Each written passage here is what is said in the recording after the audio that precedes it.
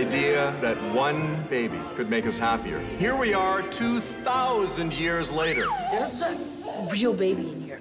Is the baby's parents here in the congregation? Who leaves a baby in a manger? Allison, this is Brock. New to the force, this is Allison. Allison is an officer for child aid and safety. We should probably call a truce on this. Christmas Eve, every foster home is filled. I'll take her. I can help. We're working on this together. Wow. A few people have seen a young girl coming and going with a baby. She just left her. That mom just abandoned her. Your brother said a lot of people let you down in life. Is your real mother one of those people? I think you might be looking for me.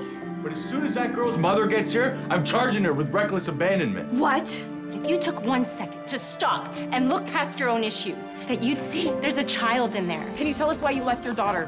When I saw the nativity scene, I felt like Mary. It was like God was giving me a sign to help my daughter. You know, it's okay to admit that you like I him. mean, he does have this other side. And I guess you know how you feel.